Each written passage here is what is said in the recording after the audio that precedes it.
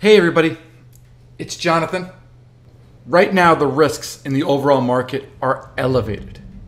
And they're elevated because we're getting darn close to being in an environment with an inverted yield curve.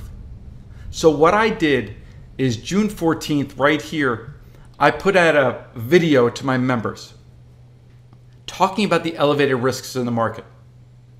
You can click here to watch that video. The reason I bring it up now is because in a discussion with a few of my coaching clients, we were going over a great article that was released by the New York Times yesterday.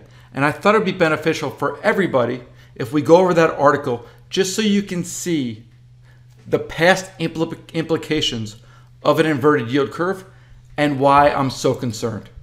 Now, quick caveat to that. Now, being concerned doesn't mean the market's going to crash and I think the S&Ps are going down to 2,300. That's not the point.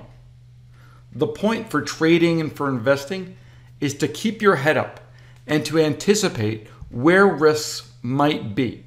So right here, right now, I'm extremely bearish the overall market. I'm extremely bullish uncertainty, volatility. So even if I'm wrong, I still want to protect my trading account.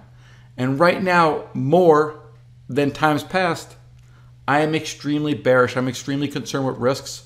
And this New York Times article really lays it out perfectly. So let's go over that. So here we go. Written by Matt Phillips. What's the yield curve? A powerful signal of recessions has Wall Street's attention. Okay? They talk about the trade wars.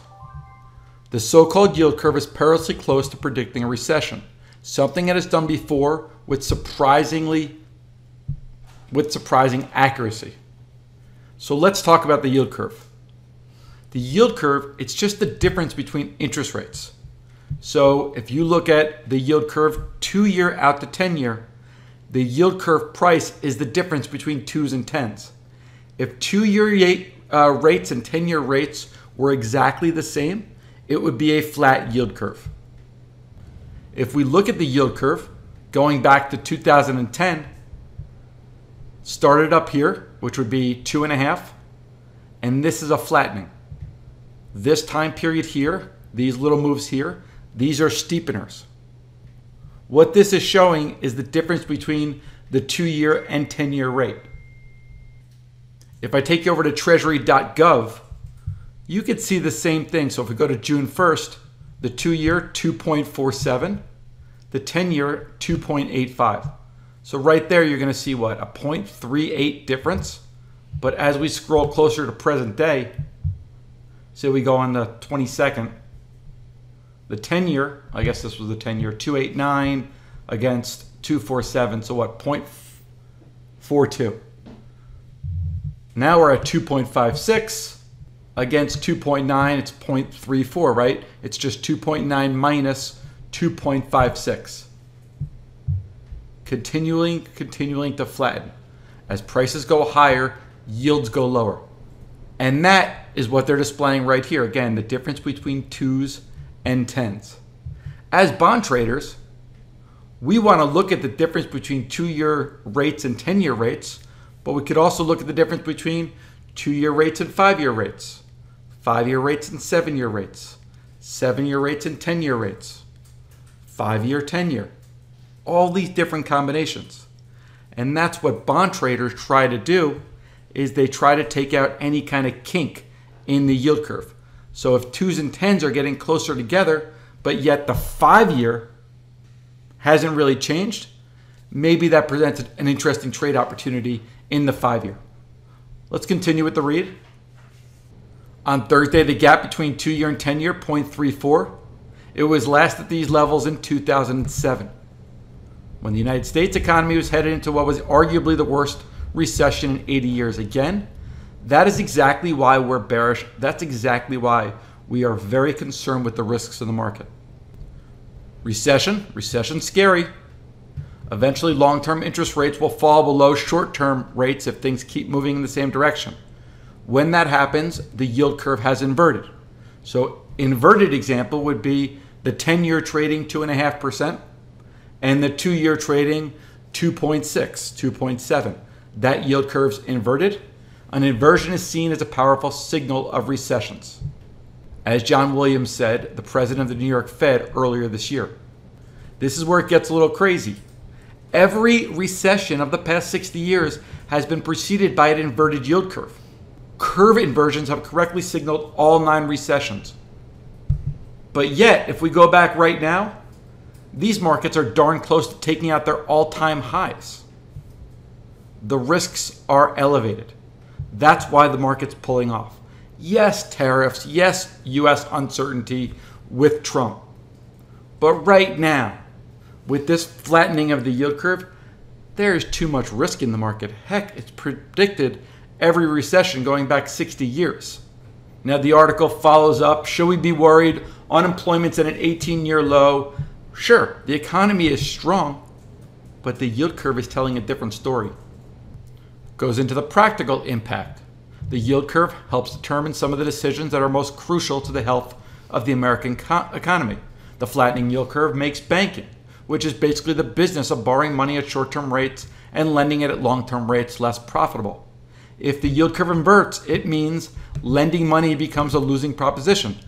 So, traders out there, what about following the yield curve? If it continues to invert, looking for banks that are relatively expensive to other banks, expecting a pullback. Lots of ways traders can follow the yield curve. One of them is just through futures. What you can do in ThinkorSwim, or really any platform that you have, is just do a factor. 2-year times 2 minus 10-year. To get the right factor, you can go to the CME site, the Chicago Mercantile Exchange site, and find the section under exchange, and then find the section under intercommodity spreads. So here, the TUT, 2-year versus the 10-year, 2-by-1. You can look at 2-year against the 30-year. That's going to be 5-by-1. So if I go back to the charts, 2-by-1, ZT times 2, so that's giving me that double of the 2-year against 1 of the 10-year. If I wanted to look at 2-year against 30-year, that would be 5 against ZB. And if we get some more data on the chart, here's what the yield curve looks like, the difference between 2-year and 30-year. So even if you're not trading bonds, I encourage you to keep these charts up so you can follow the behavior of the yield curve intraday.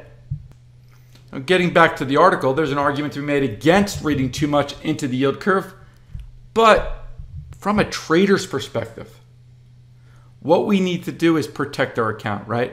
What we're looking to do is hedge against risk. So even if this plays out and the yield curve doesn't have the influence that it's had in the past, the lesson for traders has got to be protect your account. 9 times the darn thing's got inverted. We've gone into a recession. Protect your account. Maybe it won't happen this time, but sure seems like the odds or the trend is moving in that way. So what does it hurt to buy a little bit of insurance? So there you have it. Hey, thanks, Matt Phillips. If I get you to watch this, great article. We had a great discussion about this in my advanced bond room. If anybody else wants to learn about how to trade bond futures, how to trade the yield curve, please email me at support@activedaytrader. Finally, I'll leave the links to this video in the description in the YouTube video so you guys can access the Chicago Mercantile Exchange, those sites and ratios, but also I'll leave this great article by Matt Phillips of the New York Times. Thanks for watching. My name's Jonathan Rose, owner of Active Day Trader.